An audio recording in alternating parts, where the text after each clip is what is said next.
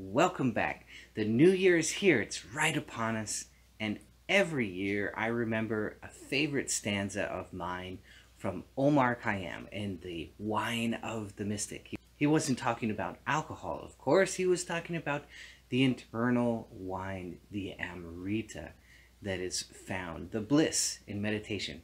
And he says in one of his stanzas, "Now the new year, reviving old desires, the thoughtful soul to solitude retires, where the white hand of Moses on the bough puts out, and Jesus from the ground suspires."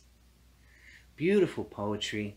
There's a wonderful translation done by Yogananda. I'll have the link below in case you want to check that out. It's a beautiful book, has some gorgeous artwork in it. I think you'd love it.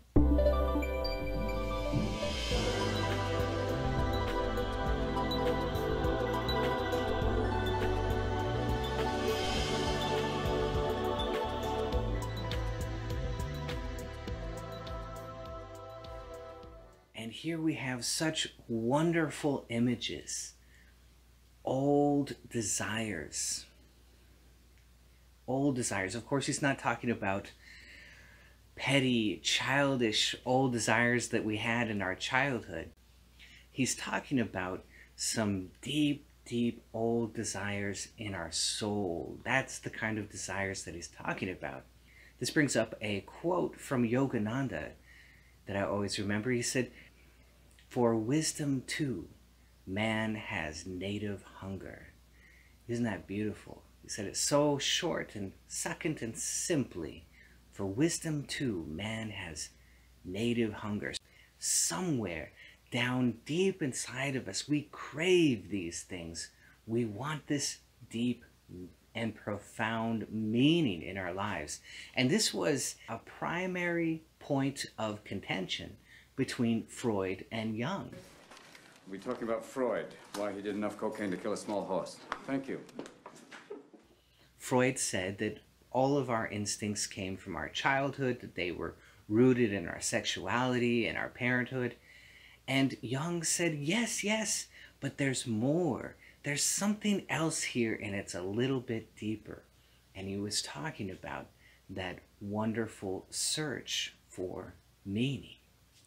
Later, another Austrian psychologist, Viktor Frankl, would tell us that meaning is not just part of the puzzle. It is the puzzle. It's the core of what we're looking for in a meaningful life.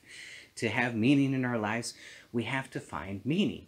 He famously said, "Ever more people today have the means to live, but no meaning to live for."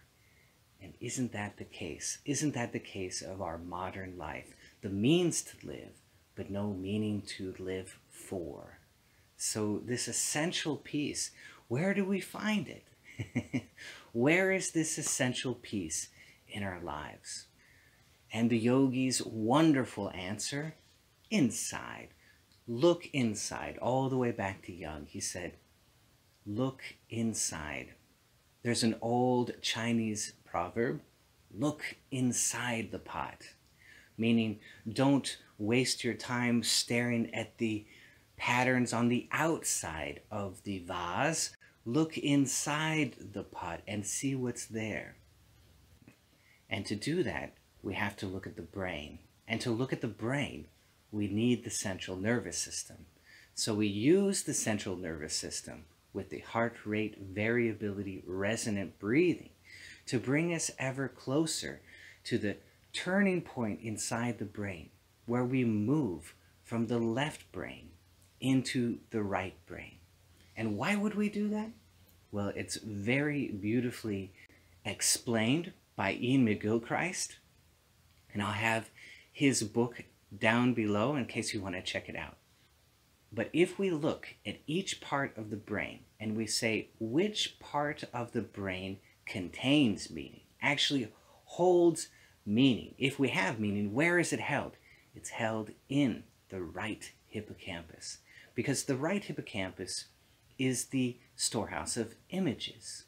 And so if you were designing a computer and you could have a repertoire of pictures that would inform the intelligence of the computer what it was talking about.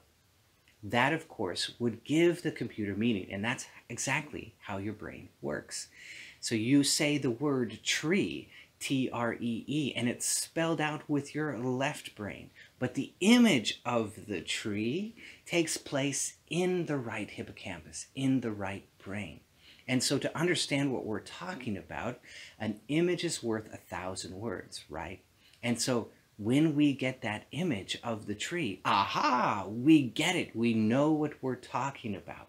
And that's why the right hippocampus is this storehouse of meaning.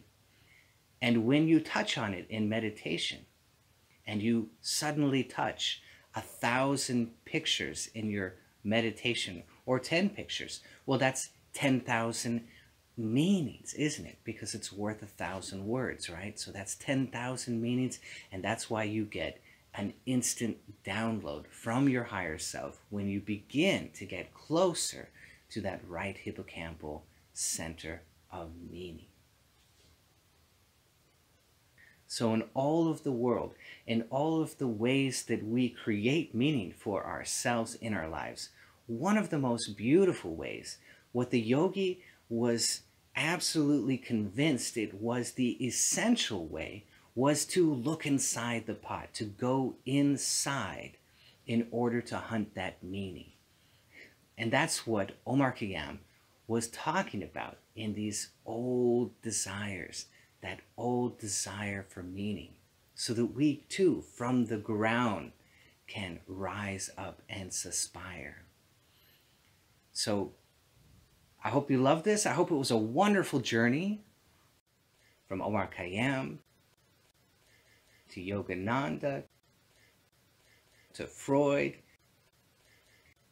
to Jung, to Viktor Frankl, and to Iain McGilchrist. I hope you love this journey. I hope it sets up an idea of meaning for this year for you in 2021. God bless, and I wish you all a blissful, happy